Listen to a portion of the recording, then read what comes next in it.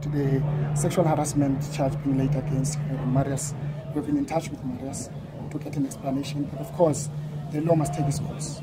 We think that we must allow the law enforcement to investigate, so we'll wait for the investigation, and police will understand they're already investigating the matter. But we must reaffirm our position as African National Congress in terms of respect to women. It is important to always to reaffirm that position without prejudging what had happened, but as a point of reference, it's important to restate that it's a matter of principle. Has he told you what actually happened? Well, I think his explanation may just be important for the organization because it's a matter of investigation. It's one side, and in any case, modus operandi may be important that we listen also and allow police so that we don't prejudice the complainant in this case. Have you spoken to the complainant? We're not even aware of the complainant. I don't think it would be good for the ANC or right to talk to the complainant in this case.